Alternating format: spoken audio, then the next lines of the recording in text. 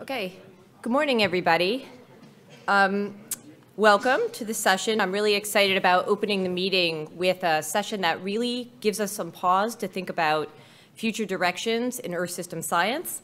As you can tell, I am neither Peter Platzer nor Thomas Zurbuchen. Both are delayed, so this morning you get me. My name's Paula Bontempi. I'm the Acting Deputy Director of the Earth Science Division at NASA headquarters. And I am really pleased that you have such a great panel this morning to talk about future directions in Earth observations and Earth system science. And I think over the past couple of decades, in some sense, we've become a victim of our success. We have an incredible breadth of observations of the Earth, both in situ, suborbital, and remote. And we have a tremendous opportunity at the forefront of modeling, machine learning, AI, to actually utilize all those observations in a space for the good of the Earth, both exploration and societal benefit. So I'm really lucky to be standing up here, introducing people with a real vision for where Earth system science is headed. So with that, I'm pleased to announce your first speaker, Martin Visbeck, who's going to talk to you about opportunities in innovative Earth observation from space.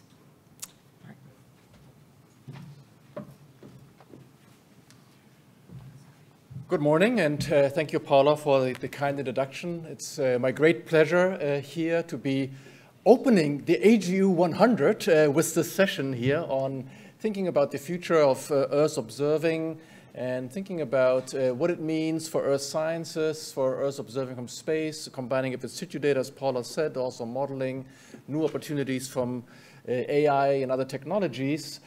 But I want to start with a very simple picture, like this. So this is a bit of Earth observing. Take our planet, take the clouds away. These are the nights at light that I'm putting together here from around the globe. And I'll always love to look at that picture. There's so many things you can discover just on that one image. You can see where people live that have so much energy that they can afford to keep the streets at light at night. You can see other parts of the planet where there's not that many people. That means it's dark at night still. I suppose those can enjoy the beautiful starlights then as a reverse benefit. But you also noticed, I'm an oceanographer, that a lot of these lights happen in the coastal zone. And why is it that people like to live at the coast? So here's another image of piece of information that explains that. So this image shows you the world economy. 90% of the goods that we ship and use to be part of the world economy are shipped by merchant vessels. And this is an image that shows you the tracks of merchant vessels around the globe. And again, you can see the abundance in the North Atlantic, in the North Pacific, and the Southern Hemisphere is much less trafficked, less economy there. And I think it makes a nice difference. Now, if you put these things together and just look where people actually live, this is this particular plot. And you see the difference on the night lights that, for example, when you go to Nepal or India, there's a lot more people living there who don't have that much energy to keep the lights on at night. It's an interesting difference between the two. But I think this graph sums it up. That is the graph of the population on our planet from 1950 until today. And in my lifetime, Paula, maybe in our lifetime, the world population has doubled. We are the first generation in Earth's history, human generation, that managed to double its number. We're probably also going to be the last generation where that happens, according at least to the forecast of where things are heading. And the numbers are, by the end of the century, will go from 7.5 billion, where we are right now, to about 10 or 11 billion going into the future. Now, in San Francisco, in DC, in Rome, in Kiel, where I'm from, that doubling didn't happen. That doubling happened in Asia. In our countries, we probably got 30% more in our lifetime, Paul, but the big numbers came from Asia. And if you look into the future, where the growth will happen, it's all going to be in Africa. So that's an interesting context for Earth observing, Earth science, Earth understanding. At the same time, we realize those 10 billion people have to make do with one planet. I know you guys from the space agencies, and we are looking for other planet-like systems that maybe at some point people are going to move, but I don't think it's going to happen in the next 50 years. So I think for the next 50 years, we better think about how that's going to work with us. And science has told us, supported by a lot of space science, that there are boundaries to our planet. It's a finite element. It's a finite system for water, food, energy, and some of these boundaries, like biodiversity, climate, are close to being crossed, to being compromising our ability to sustain even 7 billion, let alone 10 billion people on our planet. If you look at that in the development context, what do humans need in San Francisco and Kiel and in Kinshasa? They all want access to water, energy, income, education, resilience, gender equality, food, and so on. So more people, finite lifetime, means that safe and just operating space in the middle is going to get crowded. So space science, AGU science, environmental science has to think about what that just and safe operating space for humanity looks like. In the policy realm, our world leaders have noted that, and they developed the so-called 2030 Agenda for Sustainable Development, realizing that a good life for all people on the planet has to be managed somewhere. There's 17 Sustainable Development Goals in that particular circle here. And I'm going to speak about how space science, AGU science, planetary science will inform that. Now, as Paula said, we're in a wonderful time, in an era of lots of opportunity from space. This is the particular graph from ESA. I'm going to show you a NASA version later. And space science is really giving us so much information coming our way that it really allows us to understand what is going on the planet and gives us an understanding of the Earth system and hopefully informs us for the future.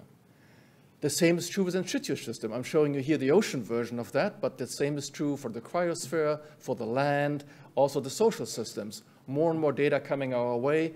And I think if you combine space science, in situ science, and what I call big data, it becomes interesting. This particular one shows those same tracks of the shipping that I showed you before, but uses a Google AI algorithm to determine when ships are traveling, i.e. trading, and when ships are fishing. Whenever you see a light graph here, that's where people are fishing. A lot of fishing going on. Some protected areas you can see, there's not much fishing, but actually a lot of fishing happens illegally also in protected areas. So we can use space science, AI, to also police some of the illegal activity that we see on our planet. Wonderful partnership between an NGO, science, and Google. So what is the role of science? I'm a climate scientist, an ocean scientist, and I guess we're best known in the community that we're trying to understand the pressures that humans exert on the environment. We talk about climate change. We talk about biodiversity loss. We talk about pollution a lot. And you know what? A lot of our colleagues say, Martin, stop. You're just about bad news. You're telling us how difficult it is.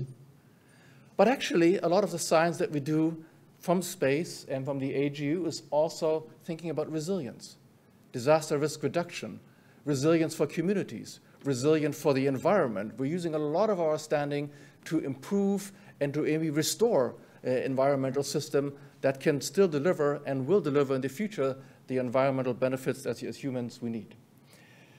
Last but not least, I'd say a lot of the science is really about prosperity. They're looking for space science, they're looking for AGU science, for environmental science, to really think about how humans and the environment can live together in a happy, sustainable way. Now, how do we do our science? I think it starts with discovery. And I will say space has been wonderful. We've discovered so many things. And even if we send up space crafts to monitor our environment, for example, here's just one picture from a recent NASA JAXA mission, or 2 missions looking at the carbon cycle. Now, we think of forests being places where carbon gets drawn down. When we look at the data, we find that some of the rainforests actually emit CO2. That is a discovery. We didn't expect that. Is it because of the forest fires? Is it because of other things? We're always discovering new things when we fly our missions, when we go into the field. I think at universities, what we're trying to do, we're trying to make sense of the things that we discover. We want to promote understanding. And sometimes, if we get lucky, we have model systems, like here's an ocean system, where we can use our information and data to say something about even the future, make forecasts. I'm giving you one example of that understanding about forest fires, a big issue right now. And if you look at that and you compare the data from last year and this year, you can see how much more fires are in the Amazon right now. So it allows us to look in real time in what is happening in our Earth. We can also use the understanding and the data to put, in this time, GRACE data and Argo data, that means spaceborne and in situ data, together to understand what's happening with our sea level, and also attribute it. How much is from the warming of the ocean? how much is of mass advancement from melting glaciers, water coming into the ocean that wasn't there before. Very powerful science combining remote sensing and in situ.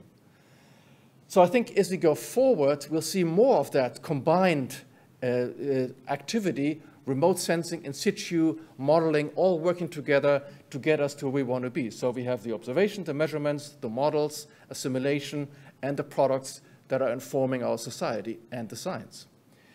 Now, for societies and politicians, they don't read our nature and science papers so much because they can't understand the technical language. So what's very critical are these assessments. Remember, just in the last couple of weeks, we had an ocean cryosphere assessment from the IPCC. Earlier this year, we had the 1.5-degree assessment. IPBES came out, one on the biodiversity, and just 2 years ago, the one on ocean. So these assessments are critical. They're informed by our science. And I think space science has contributed a lot to these assessments because it allowed us to get global numbers. So we could produce graphs like this that I won't explain to you, but they're really rooted in space science, in situ science, to get the trends, the trajectories of what is going on the planet right now. Very powerful, very hard to understand in detail, but very important to inform us for the future. However, that's all the pressures. So society is asking us, so where is the solution? What are we going to do in the face of biodiversity loss, climate change, sea level rise? And I like this particular publication that says Earth's observation can play a role in informing sustainable development.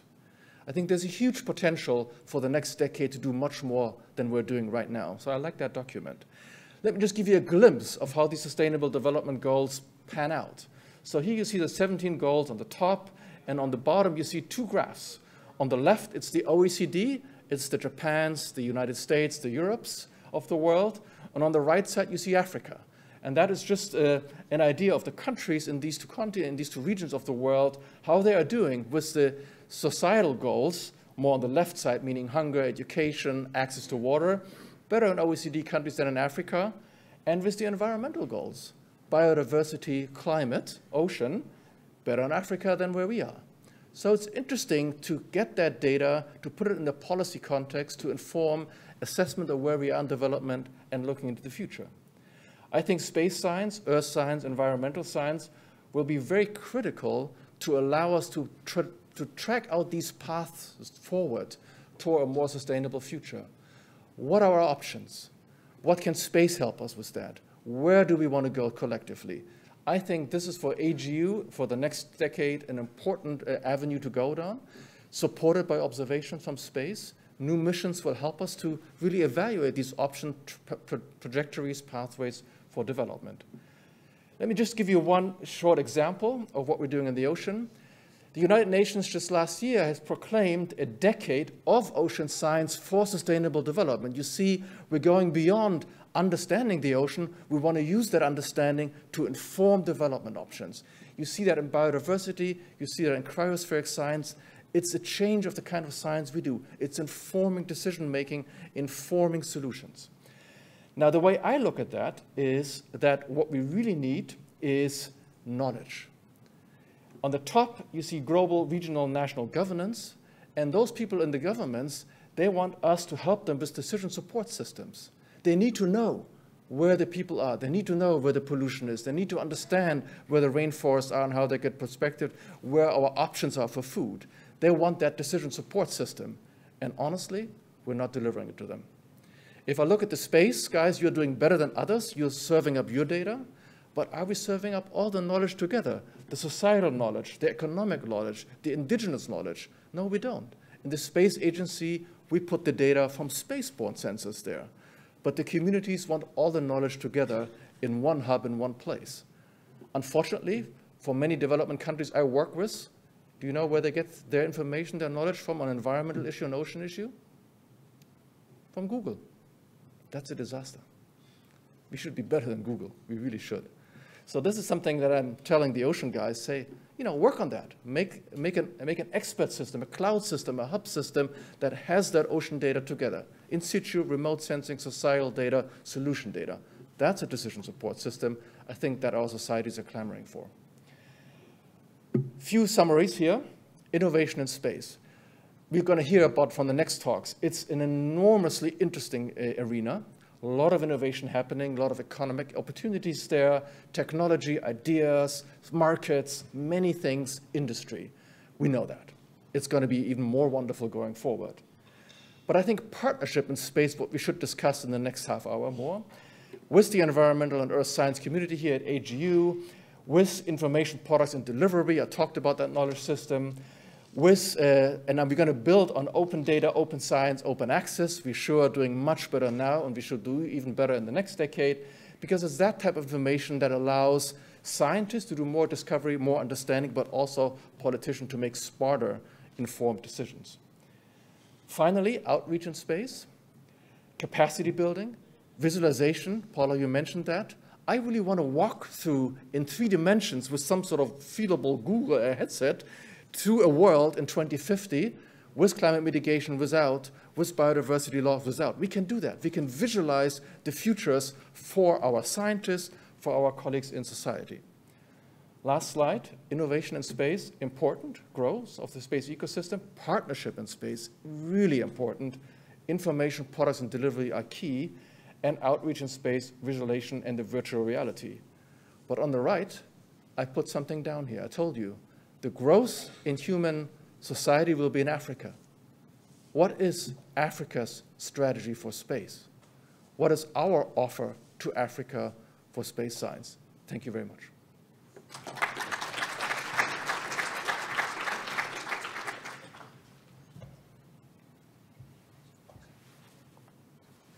Thank you so much, Martin. I think there's a whole questions till the end. Okay. Is that okay? Works All for right. me. Thank you so much, Martin. That was definitely a talk that had me thinking about not only the exploration and discovery side of the research, but actually the critical need to feed all of the management and policy requirements back to the researchers when we do our planning. So thank you for that thoughtful assessment. Next up, I'm excited to hear from Josef Aschbacher, who's going to talk to us about the ESA Earth Observation Program. Josef?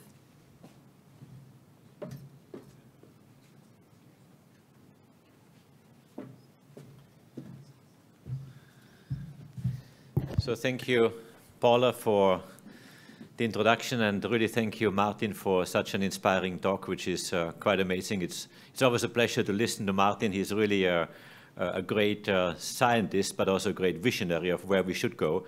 And I'm very glad to say that he is also advising us in Earth observation in ESA, because he's the chairman of the Advisory Committee on Earth Observation, which is a very important body advising us on some important aspects.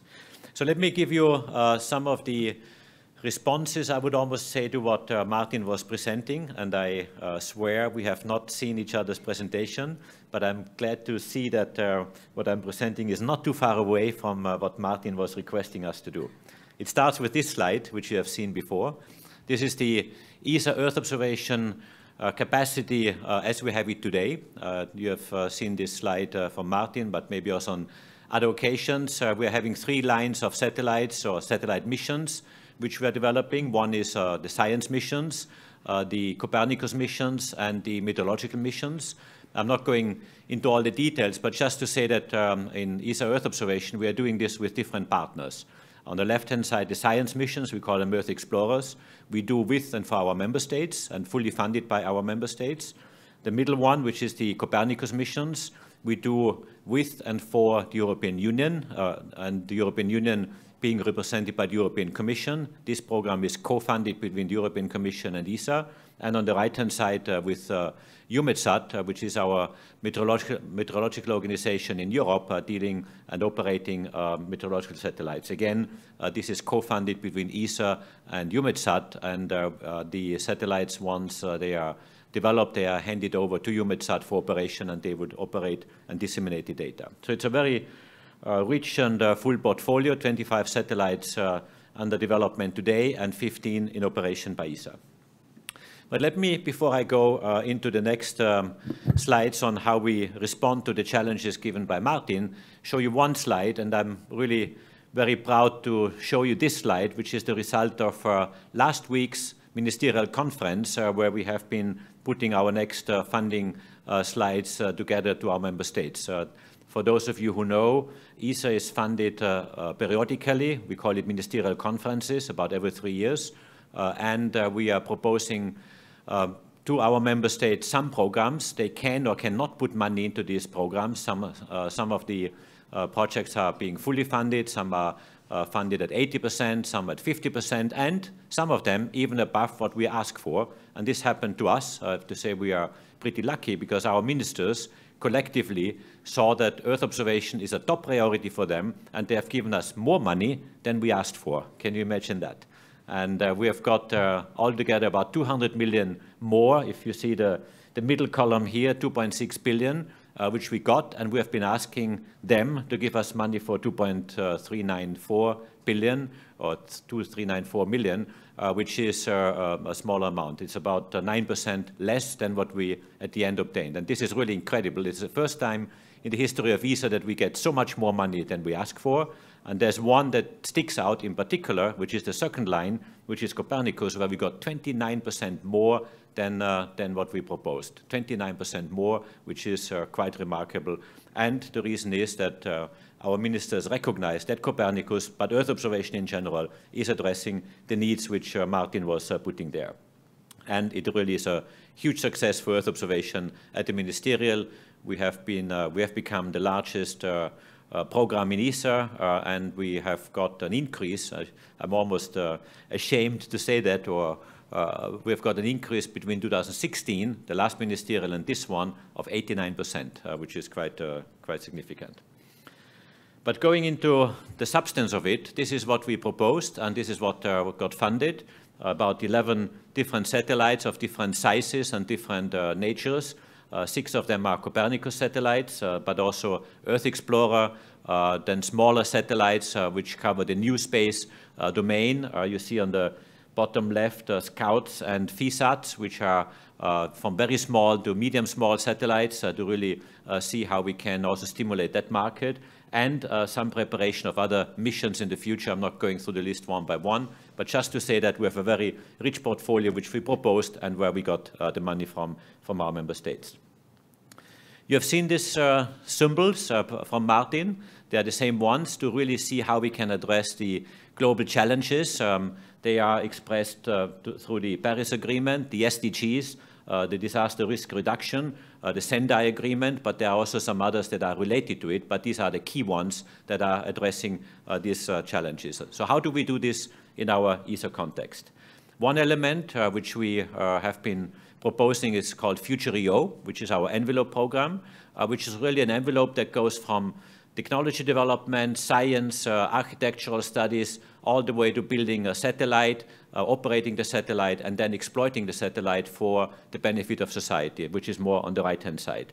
And you see on the right-hand side, there's one box called Grand Science Challenges, and this is a new domain where we build on our relation we already have with the European Commission, but to really see what are these challenges and how we can address them with our space data.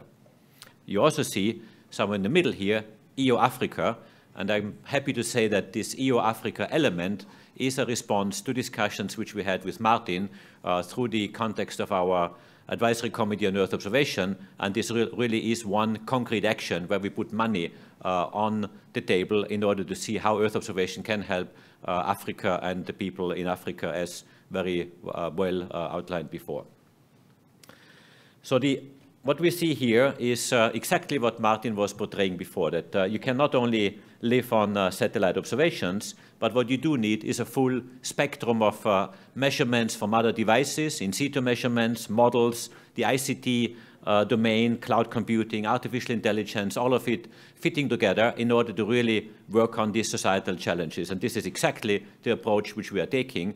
We are building up a partnership with the European Commission's RTD Directorate General, which is the one in charge of Horizon Europe, which is the big funding slide, about 100 billion euros in the next 7 years, 21 to 27. And we're building up a partnership to see how their funding can be matched with ours in order to make sure that our little space money can really have an impact also on the larger societal questions which they are addressing. And we're doing this, and this is one concept which we developed more recently, and Martin may not yet know this part of it, which is that we are building up something called Digital Twin Earth. It may sound grand, it may sound bold, but that is exactly going into the same direction, that we do combine Earth observation with models, with artificial intelligence, to make sure that we understand various elements of our planet. We are able to simulate them, and therefore we are able to predict some of the elements, but certainly better understand the science and the various interactions of these individual parameters. And I think the highlight really is here, as also said by Martin before, is on predictions and simulations, that you want to know what happens if the Amazon forest is burning, what happens if the sea level is rising, which cities are underwater, and what are the impacts to people living there. And this is exactly questions we want to build up more systematically and more homogeneously through our activities, which we're building up as part of our new vision. And one element which I think is missing, at least in Europe, in our part today, is that we need to reinforce our computing capabilities, our simulation capabilities. They are existing. We have fantastic centers across Europe which is doing that, but also across the world. But they need to be connected, and the various elements from observations to modeling to artificial intelligence, these elements need to be better connected in order to really do some of the simulations which are necessary in order to do that.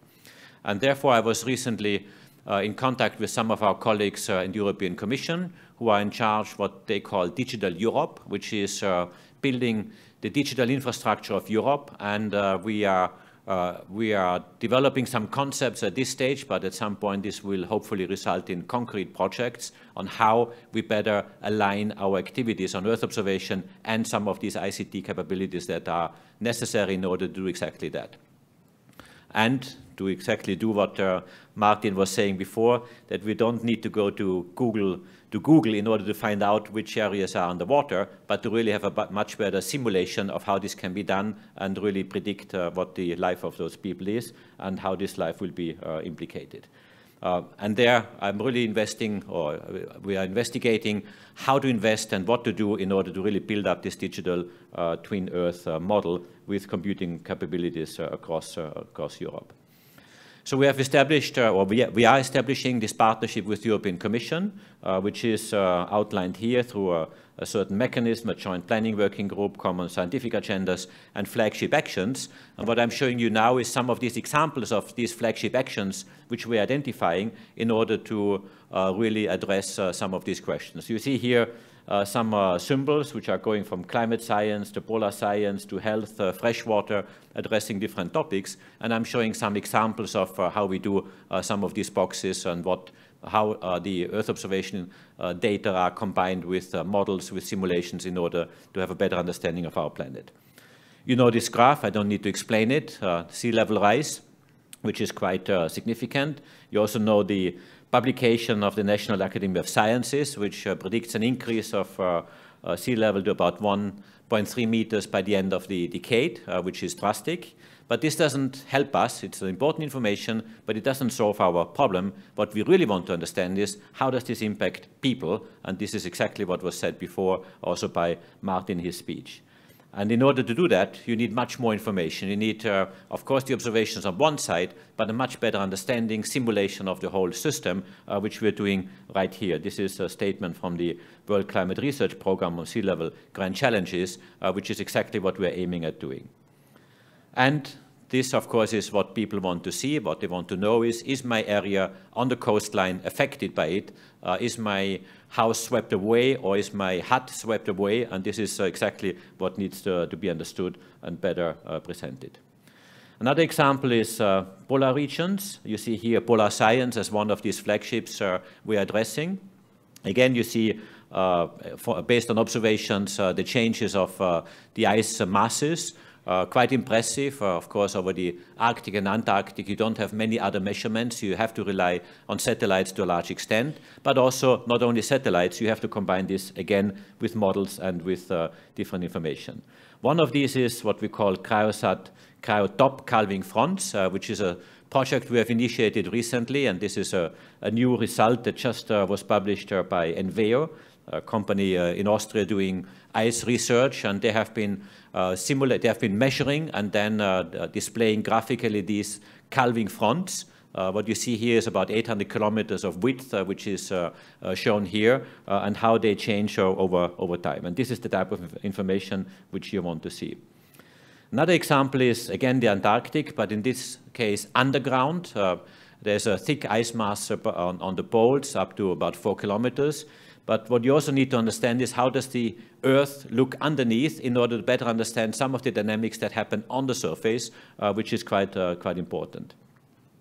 This is work done by the University of Kiel with BAS and University of Delft, and based again on measurements of our GCOS satellite, and obviously a better understanding of the whole dynamics in the Earth crust and how this is working together. Again, one element of this digital twin Earth simulation, which we're doing here. Another example, acidification, was also mentioned.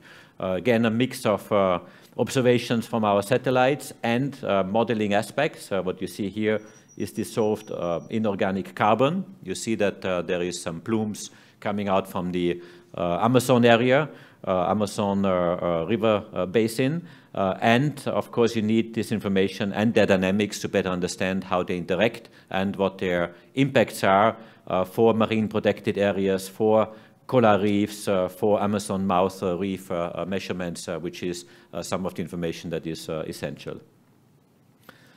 Another example, again here on coral reefs, is shown on this map. And again, a combination of the information from satellites as you measure them here. This is Sentinel-2. You have 2 dates here, one in June 2016, one in February 2017, and you see the bleaching of these coral reefs very clearly based on the information that is provided, which is one input to the wider simulation of the system. One nice example is shown here on extremes, and this is the water cycle in the Mediterranean basin. And here we have launched a project recently, and I have to say this is quite a nice example because it does really take into account the various elements of the water cycle and how they interact. And the Mediterranean is not an easy one to study because, as you see here, it has different river basins, including mountains from the Alps, but also from the Northern African areas, where you have very different conditions and different situations on how precipitation, evapotranspiration is behaving, groundwater is being stored, and these are measurements, or these are a combination of measurements and simulations which are done here on this example. This is one of the projects where which we would like to use as one of the cases, what we would call the digital twin Earth modeling, where we have certain domains and certain areas. Of course, you can refine them, you can work on certain parameters, but I think what is important is really to measure them and see the complexity and the interconnection of those parameters and see how they interact, and if you change one parameter, what is the consequence of another one. You can easily imagine what will change if the albedo is changing in terms of evapotranspiration, of precipitation, of river runoffs, of groundwater storage, and so on. And these are obviously interconnected key parameters. And what we want to end up with is, what is coming in a second here, is really a better modeling of this area, which will be showing the various parameters over time, and hopefully also allowing us to simulate, if you tune one parameter, how this influences another one, which is shown here in these graphs, which are showing some of these measurements, but also their interconnectivity and how they relate to each other. And I think this is a good example of where we are heading and how these interactions are working.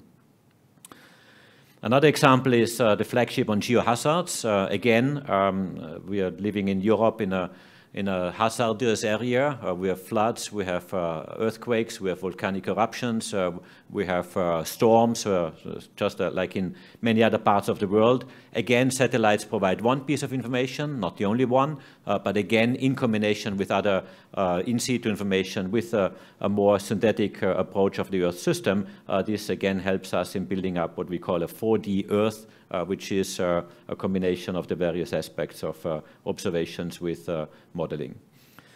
Another example is terrestrial carbon. You see here the carbon cycle, and there are 2 satellites that are upcoming on our side called FLEX and biomass, which are both measuring different parameters of vegetation. FLEX measuring fluorescence estimates, which allows you to detect stress in plants way earlier before you see them visually with a browning of the leaves or in a color in the, or in the signal in the infrared. And this is quite an interesting, exciting mission. Will be launched in a few years and will provide a very new insight in the vegetation dynamics of our planet. And biomass, similarly, which is a P-band SAR P-band SAR mission. Here you see some simulations based on airborne data. Again, very useful additional information which we are getting here. Another example, water and food systems. We have just heard about Africa before. Again, this is one response of how our satellites can be used to better simulate some of these elements here. This particularly addressing food systems and freshwater as key parameters of our ecosystem. So how we group this is in what we call in science clusters. We have here 4 of them which are underlined, which are being developed. I think the important aspect is really bringing all the various elements together, as just mentioned before, but also, and this is quite important, to have a more organized interaction with the community, both in Europe but also internationally. And this will be for us extremely important to work with various partners in the US, in Japan, in China, in other parts of the world to make sure that we have a better organized way of how these topics are being addressed and how they can better be, how we can better interact with the international community. And talking of which, and this is my last slide, which is really showing the importance of international cooperation. We have a group called the Joint Program Planning Group with NASA, which is quite exemplary of how we work together internationally. It has been established in 2010. We are meeting annually, at least, sometimes more often. And it's a very well-organized group of, with working groups, with schedule, with actions, with deadlines on the actions, and really a clear vision of where we go. And the main goal is to make sure that, at least in this case, the European and the American, or the NASA and the ESA activities are well harmonized, are well working together towards some of these common goals which we're expressing. And I really would like to express my thanks and my sincere appreciation to NASA, in particular for the excellent cooperation which we have and we have built up over the years. And this is a very strong partnership which I would like to continue. And one example you see here, which is quite a nice one, is IMBI, which is the mass balance activity we have initiated some years ago between ESA and NASA, where we have brought scientists and groups together working on mass balances, and these scientists are a bit stimulated and a bit helped by both ESA and NASA, but working on their own, have really published tremendous results recently on the Antarctic ice melting and the changes of the mass balance and what it does mean for our global ecosystem. And I have to say this was such a nice work that we are thinking of continuing this type of cooperation in other domains. And I would like to keep the tension high because Sandra and myself will make an announcement after her speech or at the end of her speech in order to see how we can proceed in other topics on this domain. Other domains are more on the hardware side, where we're also working together is, for example, on gravity missions. At the moment, we have GRACE follow-on flying. We're already thinking of what needs to be done afterwards. We call it NGGM on the European side, mass change on the US side, to see how we can work together and really have a combined system that allows to look at the mass change or gravity after GRACE follow-on. And this is something I'm also looking forward on top of some other mission cooperations which we have in mind and we are discussing at our level. Thank you very much.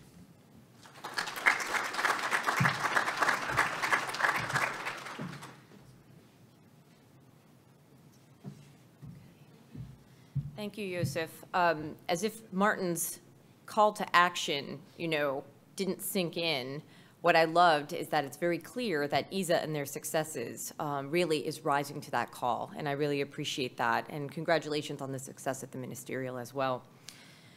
In keeping with that light of innovation, I'd like to introduce Ms. Sandra Kaufman, who's going to speak with you about NASA's Earth science research. Sandra? Let's see. Let's get this.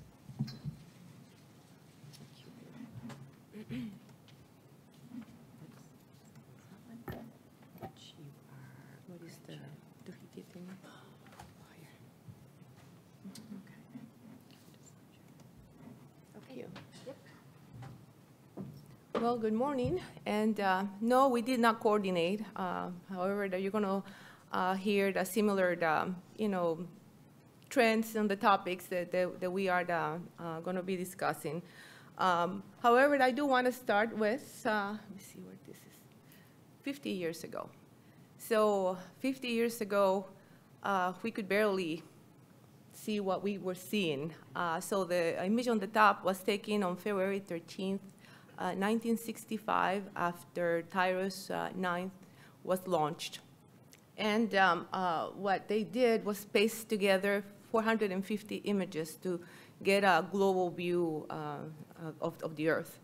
And the image on the bottom was taken exactly 50 years later on February 13th, 2015. And as you can see, 50 years later, we not only can observe the Earth in its full color, but we are able to do these global composites on a daily basis, hourly basis, in multiple parameters, multiple scales. So we have come a long ways since the beginning of Earth observations. So we continue observing Earth, and we need to continue characterizing it, understanding it, improve the measurements, and that's what we are all about. That's what you heard from Martin. That's what you heard from Joseph. And it is, the ability to understand it as a system, to understand all of these things from all scales, from all ways of looking at the interactions between the processes and everything. It is all of you in this room and all the countries that are able to collect these images, the collaboration that enables us to really understand Earth as a system and be able to study and put all the pieces together. We have come a long ways in 50 years, but we still have a long ways to go. So from the NASA side, you kind of saw this one in Martin's slide, but we have a rich program in Earth science of satellites. The images, the missions on the left, going all the way to the right, are missions in formulation all the way to missions in implementation, missions in the prime operations and extended operations. We also have been using the space station as a platform, and we also have been have a rich program in CubeSats that not only are being used for the technology demonstration, but also we've been obtaining a significant scientific value from these CubeSats. But we couldn't do any of it without the collaboration that we have with multiple countries and multiple partners that we have. And as you can see, the international collaborations are multiple and very rich. And we also have interagency cooperations here in the United States with USGS, with our Landsat program. And we are right now studying the architectures for the next generation Landsat, hopefully with a launch around the 2027 timeframe. But we also use airborne platforms, and they constitute a very important part of the Earth science program. They complement and contribute to all of the satellites observations. So it is not just what we can do from space, but also the collaborations and the variety of airborne science programs, the missions and campaigns that we have. And all of the observing systems that we have been developing, instituting, working with, using the space station. We have the virtual GPM constellation, again, a very rich collaboration without which we couldn't understand global precipitation. We have the A train and now the C train with Calypso and CloudSat on a lower orbit. We have been using small satellite constellations, looking into hosted payloads, different ways in which we can obtain data. I already mentioned CubeSats, but another aspect of CubeSats is the small satellite constellations of companies produce data out there. Many companies are now in the business of producing Earth science data, and we will be missing a big opportunity if we don't look at what they have to provide and offer, and how they can augment all of the other aspects that we do. So with that, we collect a large number of observations data. You talk about the sea surface temperature, land temperature, vegetation, aerosols. I mean, and I have 2 pages of data that we collect. So when we talk about data gaps, it's kind of hard to figure out where the gaps are because we are collecting so much information in a variety of ways. Like sea level rise, and Joseph and Martin talked about this. But combining data sets and modeling give us the data such as this. We couldn't do it without just one satellite or just one model. We need to continue collecting all of this data for the trends, for the past, for the future. I already spoke about the global precipitation constellation, but without all of the 10 satellites that are contributing to the global precipitation, we could not really get a global view of the global precipitation with partners like ESA and UNSDGs and NOAA and CNES and ISRO. So the reason we are able to observe the global precipitation is because of this data and the collaboration and all of the modeling that we are able to do. And talking about the airborne, the campaigns, the large number of campaigns that we have, this is a crazy slide of all of the campaigns that we've had since 2005 and 2017. But they allow us to get more comprehensive data sets of observations. They give us the ability to function as a virtual satellite to target remote sensing observations as needed and as desired. They provide calibration and validation for our satellites and opportunities to engage with the students and early career researchers. And they also provide a large number of opportunities to engage with our partners out there. And of course, from the applications point of view, in an emergency, we can just, do a campaign and be able to collect data for application purposes. So this is a little more flexible than launching satellites.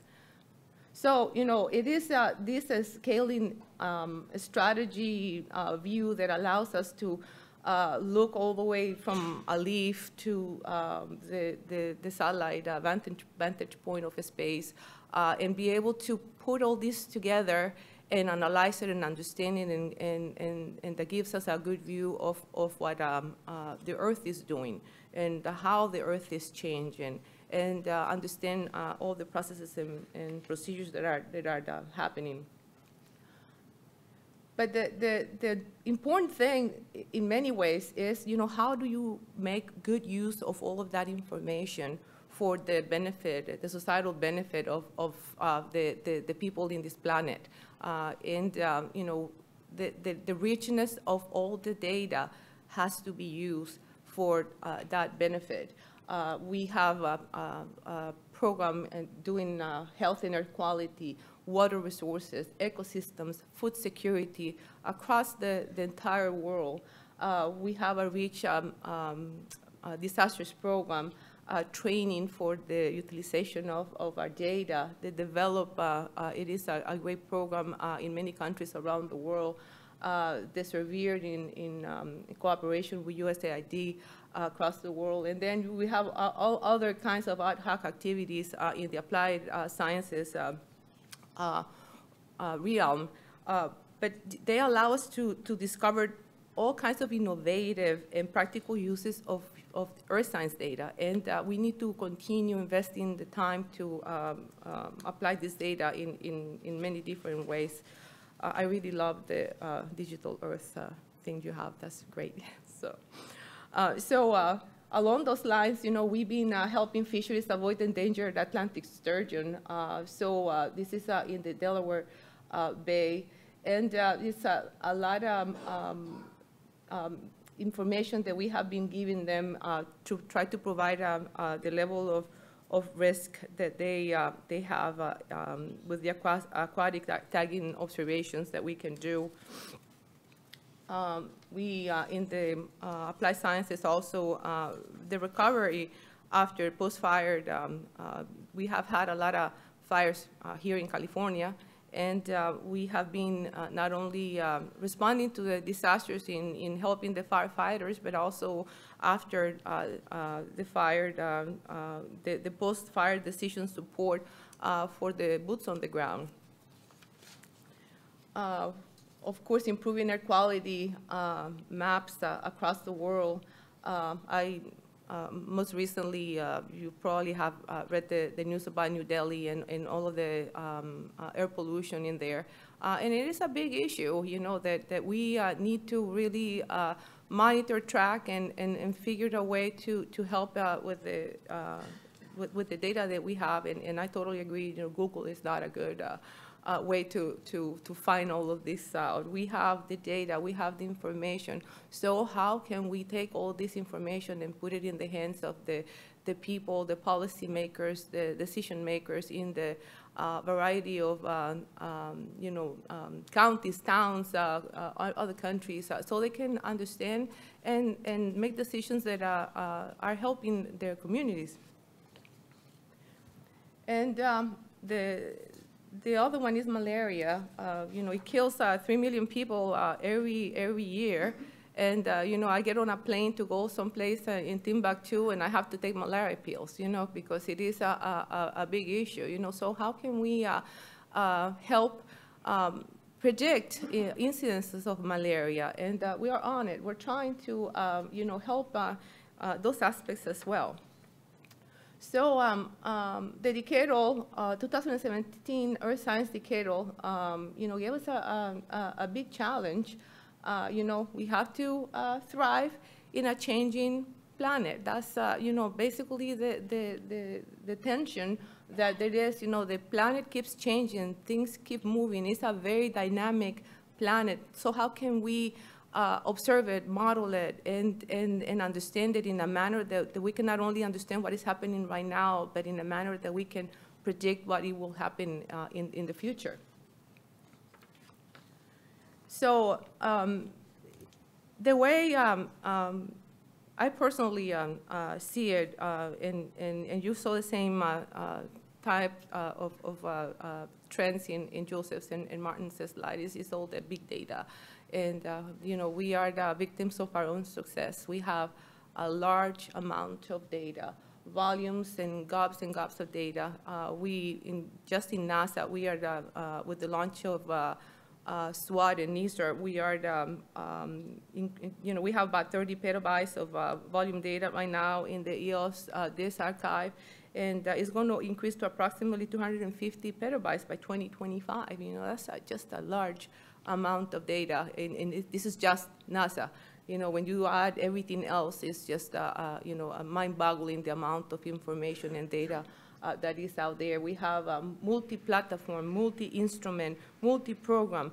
It is a multi-science data fusion that we need to really work together to understand, analyze, and be able to model how things are going to look in the future. So not only we need an efficient way to store this data, but we also need a way to be able to analyze it. And we have been, trying to look at a new paradigm on how to do all of these in this artificial intelligence, big data, computing power that we have. And, so the cloud offers performance and cost benefits, and we are doing pilots to see if that's going to be able to work for us.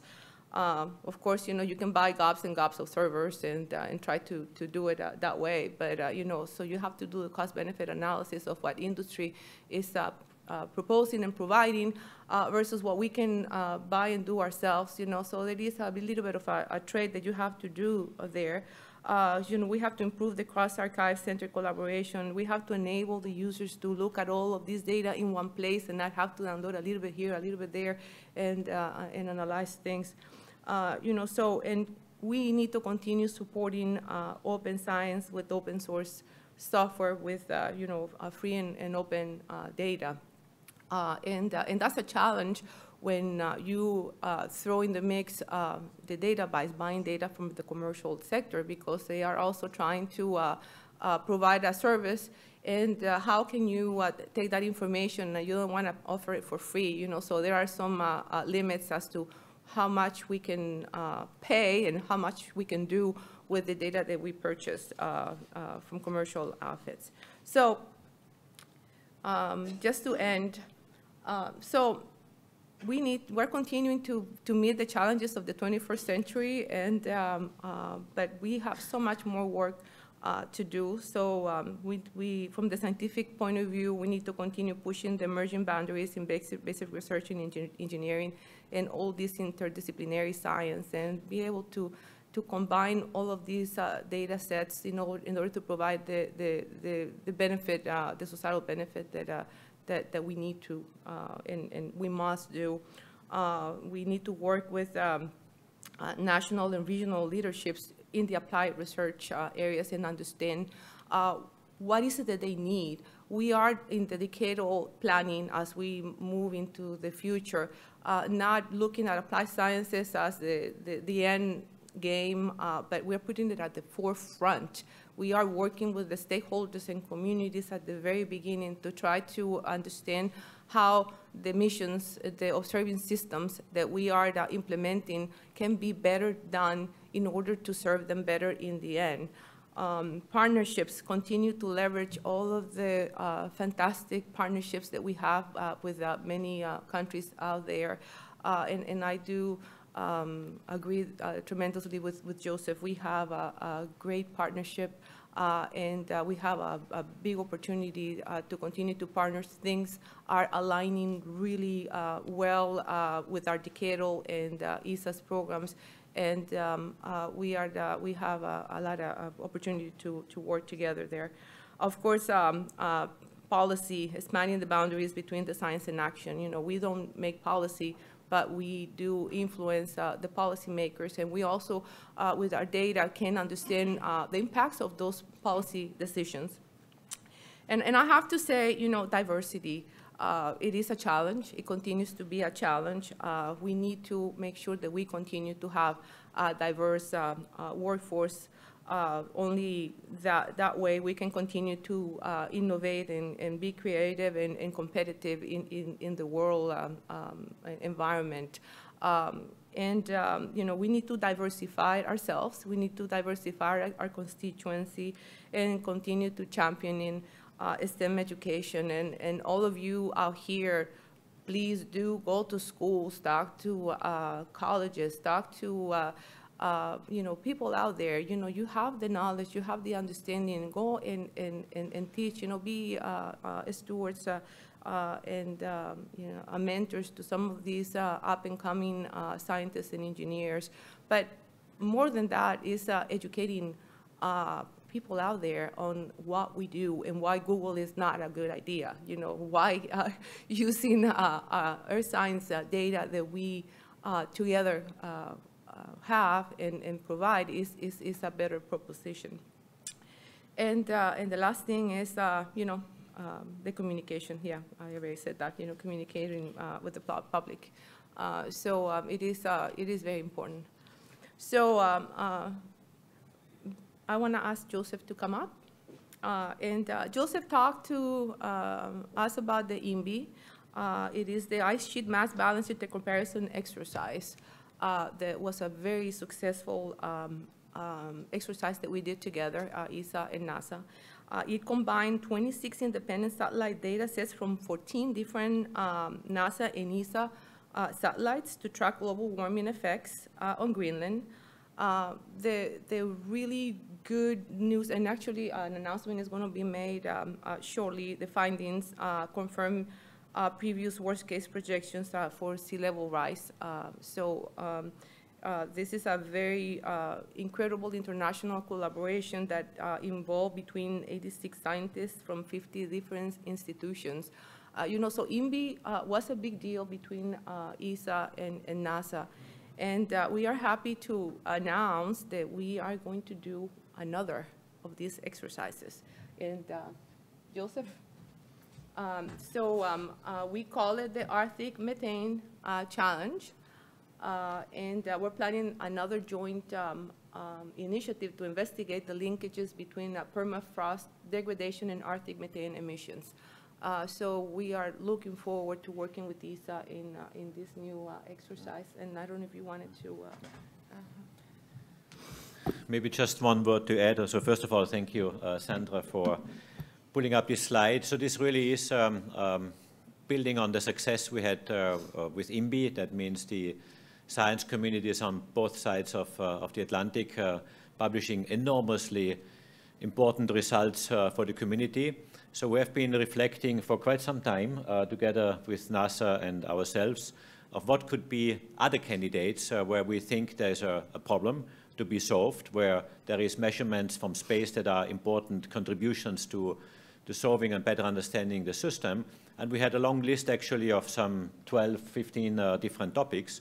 And at the end, we decided for methane, methane from permafrost, but not only permafrost, as you see the title says Arctic methane emissions, because there's also some emissions actually coming from the oceans, which might sound interesting, but this is really an important topic. So what we want to do together is both ESA and NASA to stimulate the community. We're looking for champions on each side of the Atlantic who are building up research and science teams and work on this topic. What ESA and NASA can do and will do is support the process with, I would say, little money. It's not huge amounts of money which we are allocating, but really to stimulate the community and make sure that some further and important research is done on this topic, because we think that this is one of the burning issues of the next years, if not decades to come.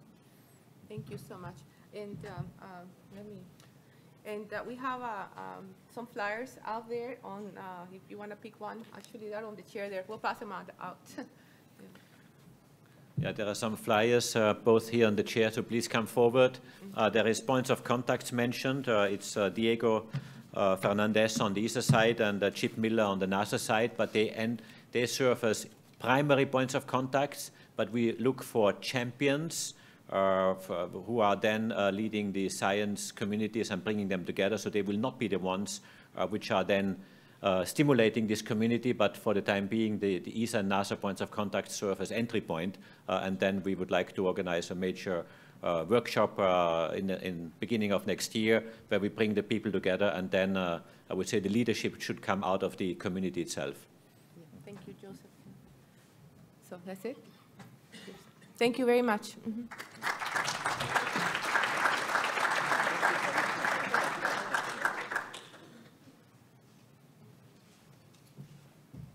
Okay, thank you, Sandra and Yusuf, for that announcement. And also, thank you to Sandra for raising maybe something unique and different about Earth system science opportunities, which is bringing up the point of STEM and diversity in our planning, which should be integrated into our science, technology, and engineering. So our last speaker of the session is Teruyuki Nakajima, who's going to talk about the Japanese Earth observation satellite program.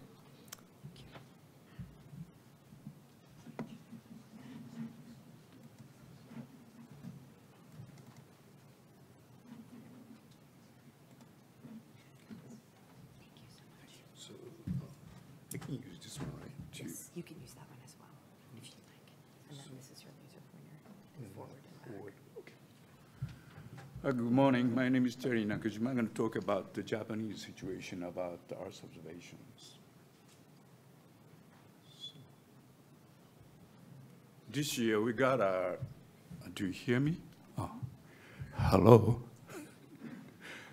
My name is Terry Nakajima. I'm going to talk about the Earth observation situation in Japan. This year, maybe 3 or 4 times, my wife asked me, what about recent climate change? She never asked this one the last 30 years before. This is because our public getting more kind of awareness, not awareness, rather fear about the disaster.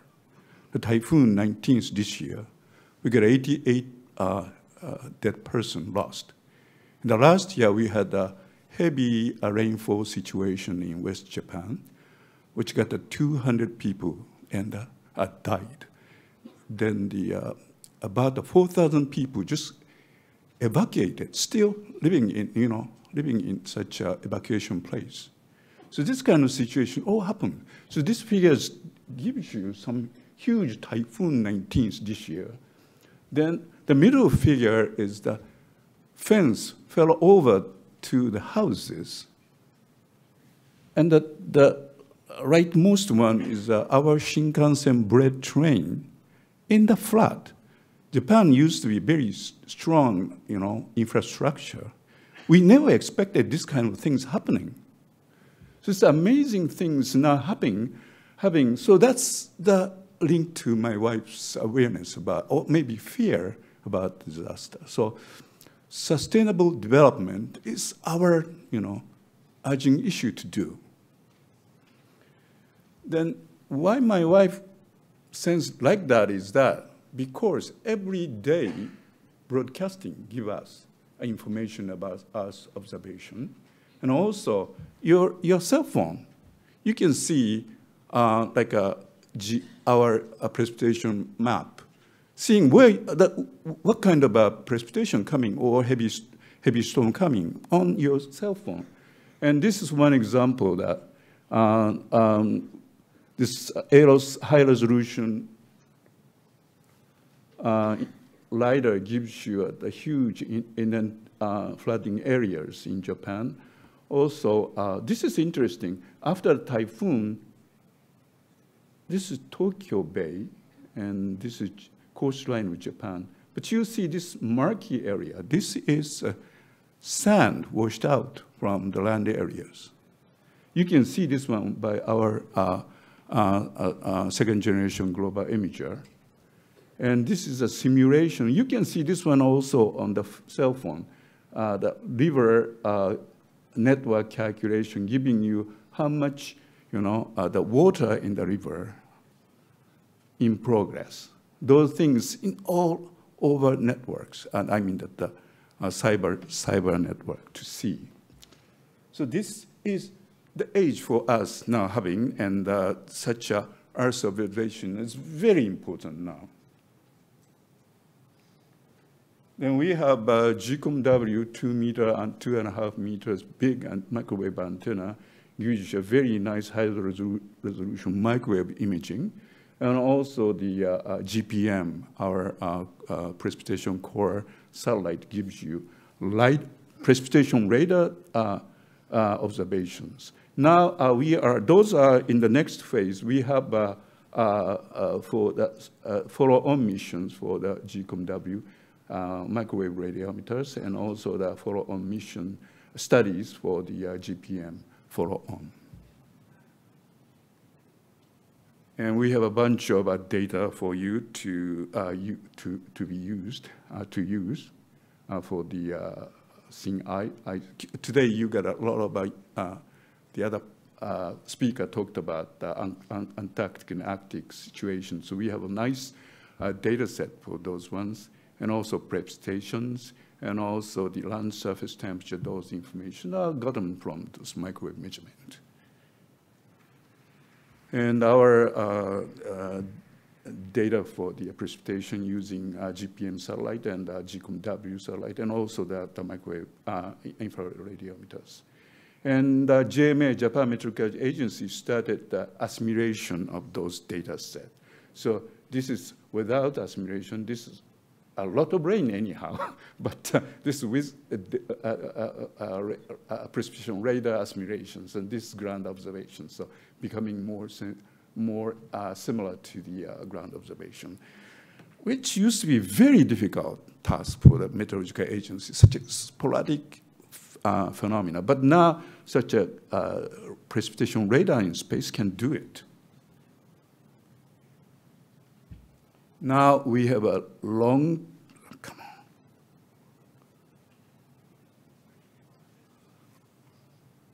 time operation of this active sensor radar and TRIM and GPM. So we tried to get a better homogeneous data set by a long-term calibration program. So we are very successful to get such a long-term data for the solid precipitation and even latent heat analysis. Then, of course, the emission, CO2, we have contributed using the GOSAT satellite, and now 10 years anniversary, this 2019 January, we have 10 years operation. So the satellite long-lived lifetime is very important for us to have a sustainable observation. And now we're using that one to get the kind of a vertical information of the CO2 profiling using shortwave infrared channels, also the thermal infrared channels. So this is a sort of unique function of a GOSAT satellite can provide you with.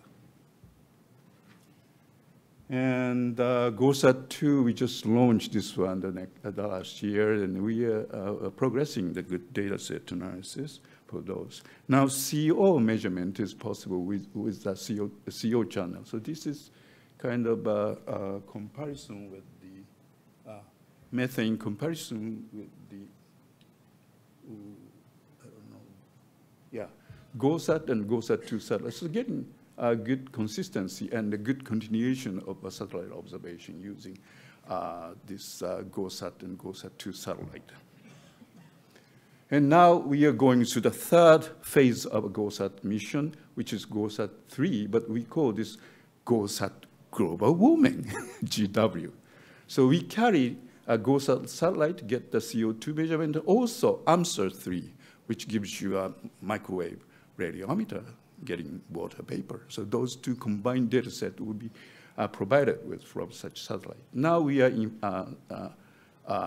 planning phase. And also we are going to have NO2 measurement using the near ultraviolet regions to get this NO2 data set.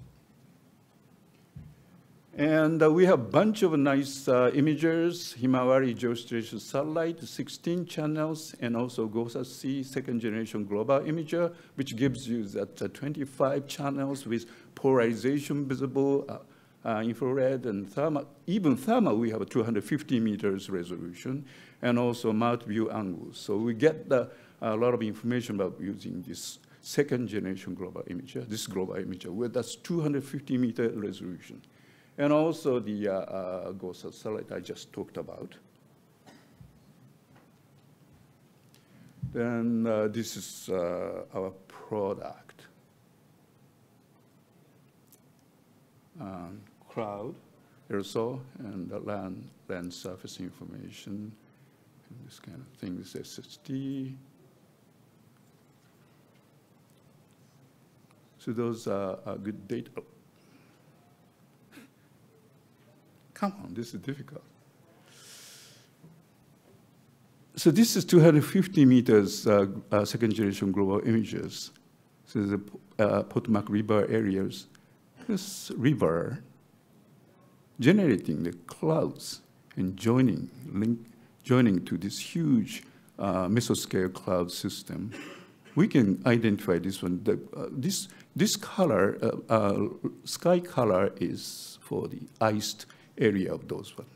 And these Californian areas showing the smoke out plumes, and that is interacting with the cloud, getting the smaller particle radius of cloud droplet. So this cloud aerosol interaction, those things can be observed from SGLI, 250 meters resolution. Also, interesting thing, important thing is that we do this one even for the SST measurement, 250 meters. So this is Japanese area. I never seen such a fine structure of a SST plumes like this. So you can use this one for the fishery and those even tourist information. And this one is the Typhoon 19's land shed outflow from the land areas. And you see some kind of an arc like this. I'm sorry, this is kind of a front of such a, like a wood come from the land area, just washed out. Then this is Sentinel's OCI and our SGLS combination. Because we have a high resolution observation, like a one hour, next hour like this, then we can get difference to get such a nice, such arc of front of such debris coming over to the ocean. Then the ocean rescue team analyzed this pattern to find the drowned people in the storm. They searched this one, the movement. Then the people just drowned there. Then they found it from this kind of images. Then AROS 3 and 4, now we are at the second phase of AROS measurement. And next mission, RSCARE with a cloud profiling radar and GCOS I just talked about. Himawari JMA also have a second generation, next generation, 10 and 11s. And those are coming into the database for the elemental climate variables, which is very important for SDGs data analysis. And our mission profile, now we are coming here to combine the GCOS satellite with the GCON W answer for our own missions like this. Then next mission, we are getting the proposal from the 25 science societies to get next, what is important. Then the LiDAR is also important, that's what they say. Also that the precipitation and the cloud interaction, of course, aerosol interactions are also important. So my summary is that still I have time? I'm not sure. I'm okay, okay. So we have tons of data from many of our satellite data. And the next mission is RSCARE and AROS 3 and 4. And the future mission is like, this is GCOS satellite and AMSR microwave images. And the MORI is our LiDAR measurement for biomass monitoring in the Himalayas.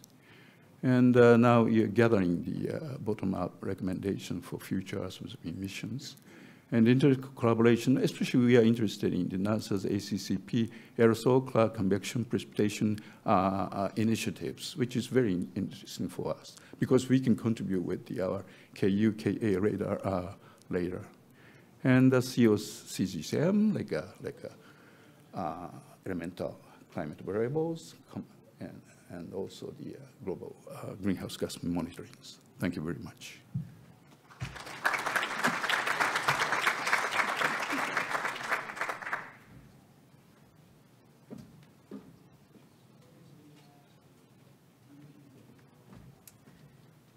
Thank you for this great and insightful presentation of all the great work that is done in Japan. In particular, looking at some of the greenhouse gases going forward. I think that's going to be fascinating. My name is Peter Platzer. I'm from a company called Spire Global. We use small satellites, a constellation of small satellites to do Earth observation, in particularly for weather, climate, and extreme events.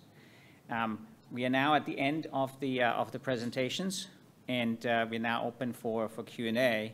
And so I was hoping I could ask the esteemed panelists to come on stage. And then I hope for an interactive session for Q&A.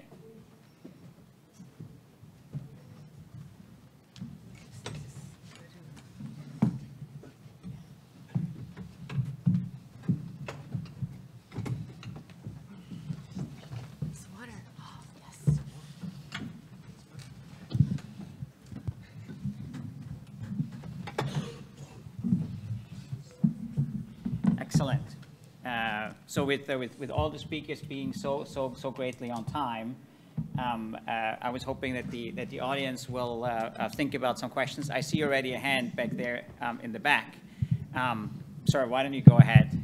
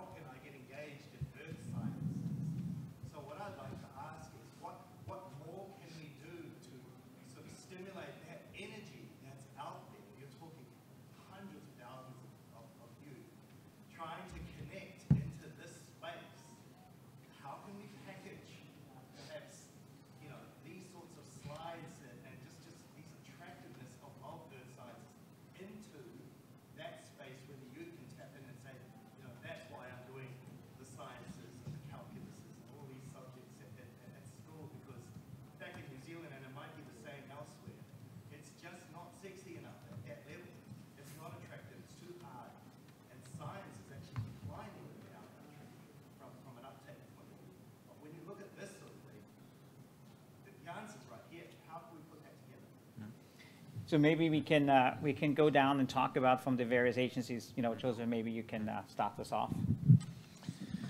No, thank you. I think your point is really the one that is giving us the biggest headache at the moment, because we have all these fantastic pictures, simulations. You have seen them before, and we're investing a lot of money and time and energy to produce them. But personally, I'm very frustrated that I think we have such treasures in our hands, and we are not reaching the ones that are making decisions. That means the politicians, the people in the government, in the ministries, but also the general public, because they are stimulating, or they are from bottom up creating the need for decisions to be made and the need for reaction. And this is one of my, personally, I think one of my biggest challenges I see, that we need to invest in this part. You have seen probably from my presentation that we are investing in this. We are trying to address issues that are of relevance to people, simulating their lives or the impact on their lives, whether this is on sea level rise on the coastline, or food security in Africa, or hazards or disasters or flooding, and what it means for them personally as individual citizens. But still, even if we have this information, we still need to bring it to the people and to the ones who are making decisions. And this is a bit also behind, and then I hand over to my colleagues, but behind this vision I showed before on digital twin Earth, because we would like to be able to react to some of the situations that are coming up. Let's assume there are forest fires in, I don't know, in the Amazon as we had them recently, or in Siberia, or in other parts in Europe. And we want to say, what does this really mean? Is it, of course, there's pollution, of course, there's forest being degraded and disappearing and converted into other areas. But what does it mean for the people? What does it mean for the local people? What does it mean for the global people? And this is there I think we really need to create much more awareness and much more access to people and decision makers. Sandra, please. So for us, I feel like, sometimes you come to these conferences and you present all of these slides, and we're talking to ourselves and not really, going out there and touching and reaching the people that we must reach. Within NASA, we have a lot of activities going on. We are reaching to some unusual partnerships, if you will, with some of the NGOs and companies that can take our data and use it for the betterment and benefit of others. Speaking about Google before, we have a partnership with them where they take our data and actually use it on Google Earth. And it's kind of ironic that we can use our NASA logo in a movie, but we cannot use the NASA logo in the actual data that is used in Google. So we had to fight the lawyers about a disclaimer that is actually in some of the pages that actually use NASA data, but that's the best that we can do. We cannot put, saying that this is, space science data. And it is, kind of ironic. We also, with Conservation International, Mercy Corps, we have partnerships trying to reach out, people in communities out there in other parts of the world. With Microsoft, we're working in communities in the United States, community resilience, and try to understand issues related to climate change and how our data can improve cities. And I have to say, my husband is in community resilience, and he works for DHS, and so it is helping us in many ways, looking at and pushing the information that we have for his work, which is very value-added in working with all the mayors of the United States and utilizing satellite data to improve the resilience of these communities. We're also working with other federal agencies in providing information and data that they need for their jobs, their work. And this is part of the GEO program. So we are really, with the severe program, we go in places, in the world where, we can improve the lives of many. The developed program is actually, being creative uses of our imagery. It is, it is a constant battle, and we have all these programs. But I always feel that we're not doing enough, and we're not reaching far enough, and that's part of the reason why I put that slide in my package at the end. That we can be ambassadors ourselves, and reaching out to schools and colleges and our neighbors, and sometimes it is just the power of one. That multiplies, and so, I just give you that challenge because, with all our communication powered and with all of the information that we have, we still fall short in providing that information to the communities. Thank you for the question. I think, and you rightly said it, there's a lot of movement in the young generation in particular.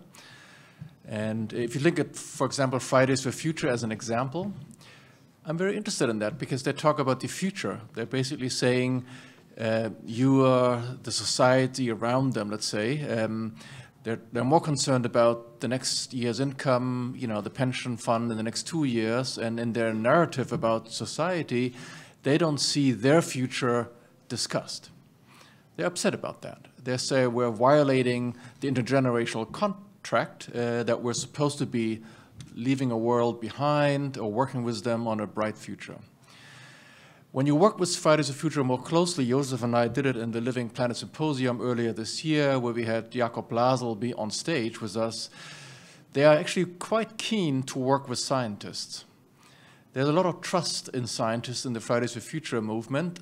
Almost all other parts of society, they will not do joint activities with, but they do that with scientists because they feel that scientists are giving them information numbers to make the point.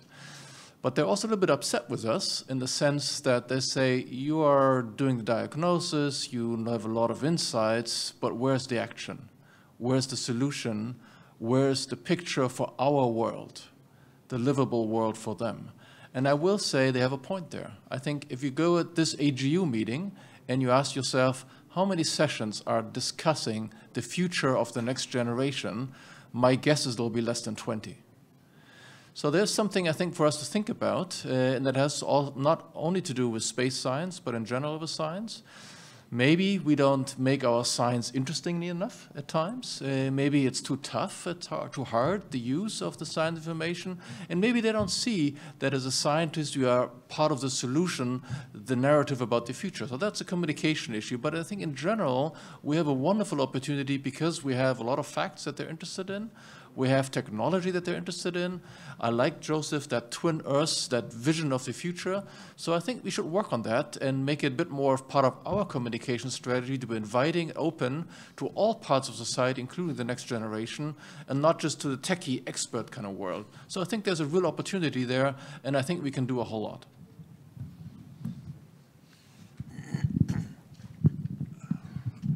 I talked about my wife's case. So I think the most of people and the students already fed with a lot of data, too much fed. So I don't like, too much pushing and selling the data set. But if you watched our website, I can make a count statistics. All the time typhoon comes, the access rate is huge increase like this. So now we are in the age of using data. For example, the Japan Meteorological Agency just defined the warning level 5, which tells you, in the case of this your target area, you have to take your movement to protect your life. So that they need to look at the satellite data. Then actually they use that cell phone. So that kind of, data use strategy is most important for us, the space agency, to do that. For that, I feel that our Japanese space agency situation is too old-fashioned. Because now processing data modeling so slow, then we are start introducing the AI technology to increase the response time 1,000 times more to meet with such a requirement from the people. That's, my comment. Great. Do we have another question from the audience? Maybe I bring one to the panel while the audience thinks. In all of the presentations, the application size was actually mentioned. But it wasn't really, front and center. So one thing I wanted to ask the panelists is, how do you see the partnership potentially between the public sector and the private sector in taking some of that data and moving it into applications? Where could that handover be between the public and the private side? I don't know, maybe Martin, do you want to start at the end? Sure. Another wonderful question, actually. And I think in my summary slides, I mentioned partnerships. And I highlighted a bit the partnerships between the space folks and the scientific community, but I could have just as much highlighted the partnership between the actors, let's say, from the public side of space to the private side of space as one example. But I think the real opportunity for the private sector is to take that information that we learn from the sciences. I mean, this is more understanding principles, best practices, and so on, data sets and the like, but also in the more data provision real time. And then when you come to informing society, provide that knowledge to an actor that really needs it, say, on time and targeted, I think this is an opportunity for the private sector that can probably deliver that information in a tailored way much better than a government sector and certainly a scientific enterprise can. So I think, what are the ingredients to make that a happy marriage? First of all, I think the data needs to be free and open. That's good for science, that's good for other users, I think that's clear.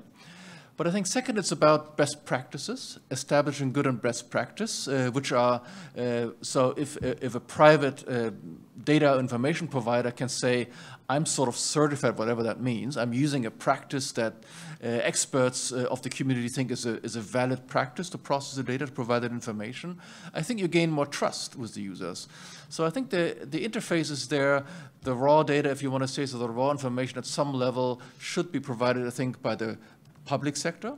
Best practices should be established by academics, public sectors, and the actors themselves. But I think then delivering the data on time to a targeted audience is really something I think where the private sector is best suited and has a tremendous opportunity for a wonderful partnership. So from our end, I mentioned I'm going to call it the unusual partnerships, because we are not, truly it is a partnership with this NGOs and companies with Google, Microsoft, Conservation International, and Mercy Corps specifically. That we don't have a contractual agreement or anything. It's a Space Act agreement for them to provide the best that they know how, and we provide to them the best that we know how, and together we can do things that we could not do alone. So they can take our data and put it in the hands of the people that they reach out there. So we started this, as an experiment and see how things would evolve, and they have bear a lot of fruits. We intend to expand those aspects as well. But I totally agree. I mean, the data has to continue to be free and open. And, in many ways, we do have to help Google, for example, understand our data and make good use of the data, but they know how to, once they understand it, they know how to package it and put it in a story and put it out in Google Earth in a manner that the people out there can understand it better than, sometimes we put things in so many high scientific level that it's hard for for my mother who's 80 years old, understand it, so we need to sometimes, put things in a way that anybody out there can understand what we can do, what we provide, and the benefit that we add.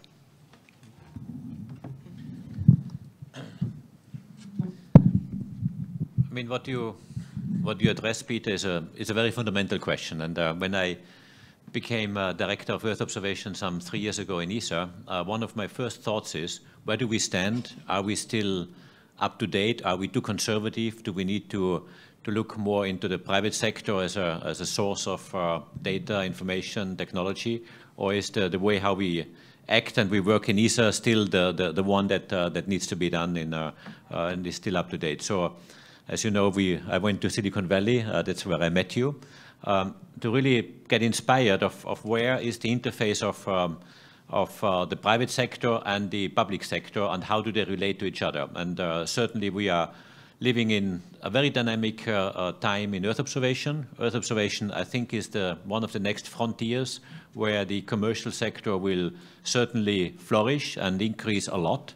For example, in Europe, we have on the downstream sector a growth of about 12% per year, which is one of the largest growth domains in space.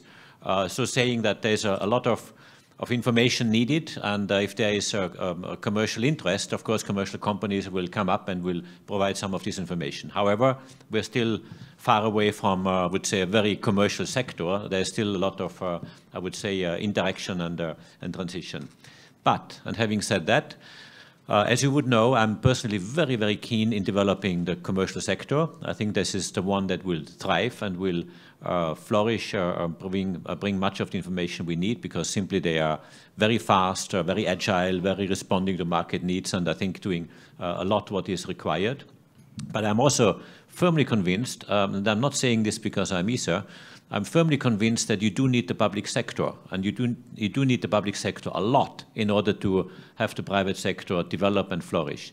And I just recently read a very interesting article from an economist called Mariana Mazzucato. Some of you may know. She's a professor looking into the relation between private, public, or what is the role of state in order to develop the commercial sector. And one interesting finding or result of her research was, take the example of what you have every day in your hands, every minute in your hands, the iPhone. How much do you think, how much money of the iPhone has been coming through public investments? Almost everything, from the display to the chips to the various software elements. So many of these elements have been funded through public money, one way or another. Steve Jobs was the genius putting it all together and making it a very commercial product, one of the best-selling products in the world today. But this applies to many other things as well. The same applies in the space domain to SpaceX. SpaceX plus Tesla all together have got billions, as you know, investment from the public. But they are very thriving commercial companies. So this interaction of private and public has to work. But I think the private, the commercial institutions or governments, they have to come with good ideas, very bold ideas, allowing private industry to develop on top of it. Matsukato calls it action-oriented, mission-oriented investments, where you have a mission. The best known example is the Apollo mission, where you have a mission, you invest government money in order to go somewhere or do something, and then the private sector really can thrive on it. And I think this is a very good model, and I'm convinced that this also describes well the interaction of private with public sector. That question is a big pain for the Japanese space agency, because government always, you have to earn the money. You have to get the money from the private sector for launching the satellite. But I should say that the Earth observation satellite, you cannot earn the money, because this is kind of a, our infrastructure. So in that sense, EU's Copernicus is a good idea, The satellite, and a public launch the satellite and provide the data to the private sector to be used. So I think that should be taken in Japanese situation also. And the usefulness is everything. Then I myself is the director of the satellite data company, NPO though, to sell the satellite data to the private companies, mostly for the solar generation. My algorithm is very fast, and we're selling those data. So all the people, related people, should invent such a way of using those data set to combine. So then the public sector should, put the effort for having a nice infrastructure for the private sector to use. So this kind of interaction is very important. Thank you. Do we have a question from the audience? Oh, excellent, please.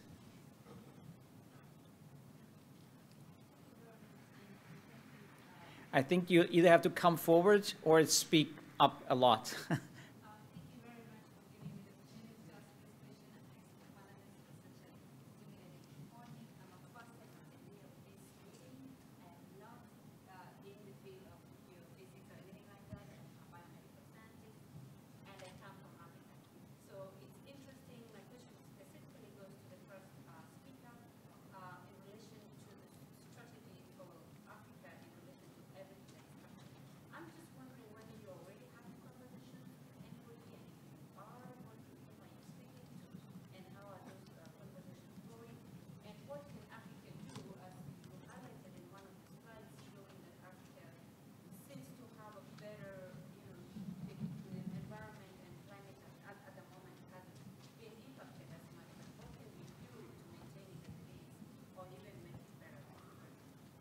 Thank you. Martin, did you get that? Yeah, I think I did. So, wonderful question. Thank you very much. So the question was about the dialogue with Africa. So first, you ask very much sort of how are we involved in working with our colleagues in Africa. I really think the first thing we do, what I do, I go to Africa quite a bit. I sit down with people there and ask questions, do you use space information? Do you have ambition to use more of that? Where do you get the data from? What are your questions? How do you process that information and where are your needs? And I think if you sit down with the colleagues in the various countries, you get different answers in different regions. Africa is a huge place, obviously. But I think there are certain patterns emerging in that dialogue which are interesting. First, they're very much aware of what happens in our countries. They understand that. They wish they could have a satellite economy. They could have their own satellites, their own space programs in their region, and there's some good motions in that direction. But I also find that they feel that there's a lot of information out there. They sort of know that, but they're not so sure how they can access that. They're not so sure exactly how much there is. And there's two experiences I found on the ground by talking to the colleagues, which I want to report here. One is, it's too expensive. And I asked them, what do you mean by that? Why is it so expensive? They said, well, I talked to somebody, a few weeks ago, and they said if I want that information on a particular region, this case was an ocean region, about something in our ocean environment, it's going to cost me 5,000 euros a month to get that information on a daily basis or on a weekly basis, and I don't have the money. And I said, well, but they're using the Copernicus data, which is free, available, so why is it so expensive? And then you find out that they talked to a consultant from the global north who made an offer to that particular colleague to extract the data for the region that they wanted, and that's what he or she charges. It's a very normal business proposition. But from an African perspective, then I said, well, how about if you set up a little training group in your area, you learn how to use the data yourself, you work with your colleagues who are computer literate, and you do it like that. And I think, oh, can I do that? And I said, yeah, sure you can. So I feel that the dialogue starts right there. It's understanding how the system works, how access can be facilitated, and I feel what we should be doing is really teaching our colleagues around the globe, not just in Africa, next generation, other colleagues, how to get access to the data. And how to use them, and how to work with the private company for some services, with the academic community for other services. That's a good way into it. And then from that, you can build on other capacities, which eventually might lead to a small CubeSat program or something bigger in space. But quite often, that gradient of knowledge is so huge, and the assumptions that some things that you might have to have are often not exactly true, that I feel there's a lot of impediment there. So my point is, I'm not going to think about a strategy for Africa. If I think about one of dialogue, sitting down with the colleagues, working with them, and see where they are, where they want to go, and find out what good solutions could look like. I just wanted to add that, with NASA, and I know the question wasn't for me, but that's okay. We have capacity building in a lot of regions of the world. Our Surveyor program and RSET trainings provides a lot of support for communities to learn how to use the data that we have. And it is there for the asking, and just let us know. It sounds like some people are trying to monetize the data access, and and we need to find a way to actually get the data free and open the way it is in the hands of people who need it out there, and teach them how to use it. So. It was actually interesting to me that Africa was mentioned twice in the presentations, in particular, Martins, in your presentation, talking about the growth from Asia and from Africa and how that is going to dominate the next century. But when I look at the esteemed panel, it is dominated by regions that are the flat curves on your graph. Any thoughts from someone, like why do we not have more engagement from the growing part of the world, be that in Asia or Africa or Latin America even? Well, let me take that question. I think we do have engagement, so I don't think we should take this panel to be representative of the whole community. I think that wouldn't be fair, right? But it is true that having assets in space is a costly proposition. It takes a lot of investment, it takes a lot of knowledge, technology, engineering, experience. My esteemed colleagues come from organizations which have 20+ years history of doing that, and those who are coming newer to the game, look at China, look at India, they're catching up quickly, but they have a learning curve to go through. You can look at other countries like Israel and so on. So there's more and more actors coming into space, but they're also fully realizing to be competitive with those who've been in there for two decades, it's not so easy, right? So that's a technical challenge. But I think we all discussed about, the hardware in space is one element of it, but it's the science around space, which is more about use, it's more about fusion, it's more about asking the right questions, combining the data sets. So that is a much richer activity. And I think if you look at that community, which I work with, I find you'll find it much more diverse than this particular panel here. Please, Mr. As for Asia, a lot of interest about using satellite data. Then we just finished that Asia Pacific Regional Space Agency Forum, we call that AP South. in Japan. Then a lot of Asian people come discuss about how to use it, and like a forest management, we call that JJ first by the Japanese governmental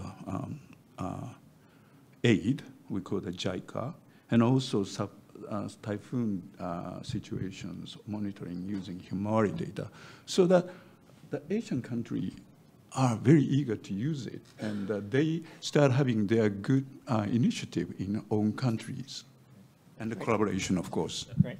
Joseph. No, just very briefly, I think the most interesting part of space is the use of the data, and there I really would hope, and I see a lot of opportunities in Africa. I mentioned EU-Africa on our side. We also have another project where we will work with the World Bank and the Asian Development Bank, again, in making sure that these data are being used for the projects in the region. And we need engaged people. I would be, and I'm very happy you raise your hand and say, you know, what can it do for myself? What can it do for Africa? And how can we build up partnerships? And this is one of the challenges we also face sometimes. I would like to build this up. We are both, or all three of us, or all four of us, sitting up here are very interested to engage and I think to build up projects, activities on how this can work together.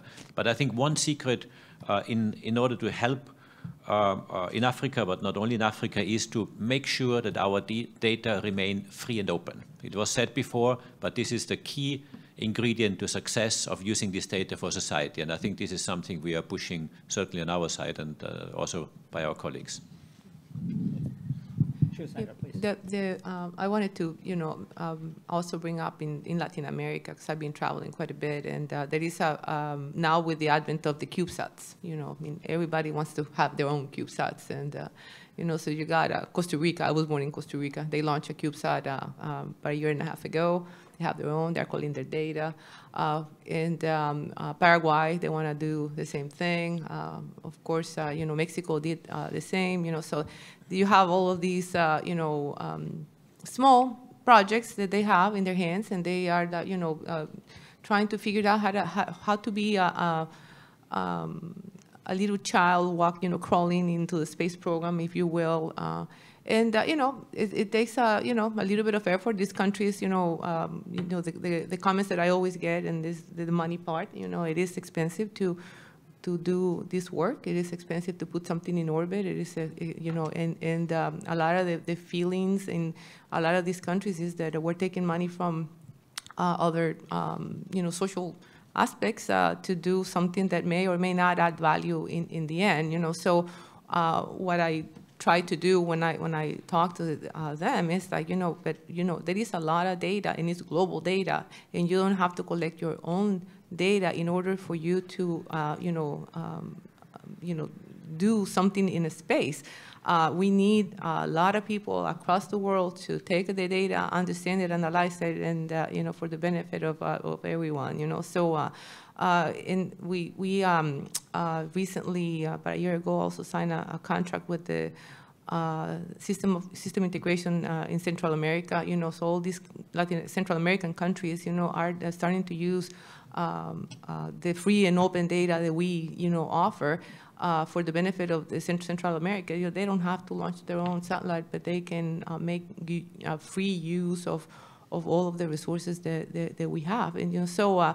It is also changing the paradigm, in the way you talk to them. They all want to be space agencies, but they can't, so how can they contribute in the way that they can with the money that they have and with the people that they have, so it is, Maybe one small point. I think it's, so I think it's clear on the provider side, but it's on the use side that we should be very interested in. And I think what I also finding is that our cultures have a certain way we are trained, we are very fact-based, we like big data sets. That's kind of something we've learned in school already, or maybe later at university. When you go to a more community-based society like Africa and Latin America and so on, it's a little bit different. So you get your information out of the community. There's a lot of indigenous knowledge, local knowledge, practical knowledge that's out there.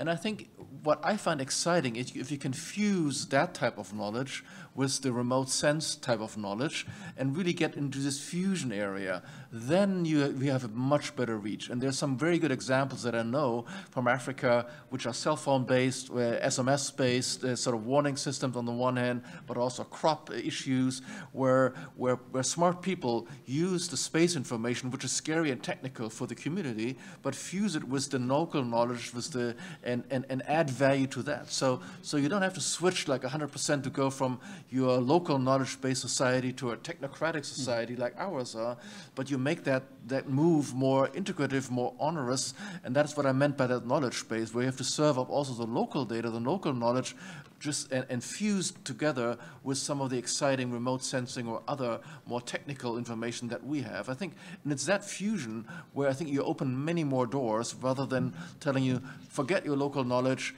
here's better knowledge, comes from me, you pay the fee, it'll be wonderful. That narrative does not work. I think, I hope everyone agrees with me that this has been an incredibly inspirational session. I mean, on one hand, we saw like the warning from our Japanese colleague's wife, and like the feeling of like, things are all really, really bad. I think on the other hand, we saw some of the tremendous programs and partnerships, an increase of 29% for the Copernicus program. So I think really leaning into the data provision side, but also, as has been mentioned before and from our colleague from New Zealand, an uprising in like the grassroots interest in doing change, in tackling something which affects all of us in a tremendous way. So please join me in thanking our panel for sharing their views today.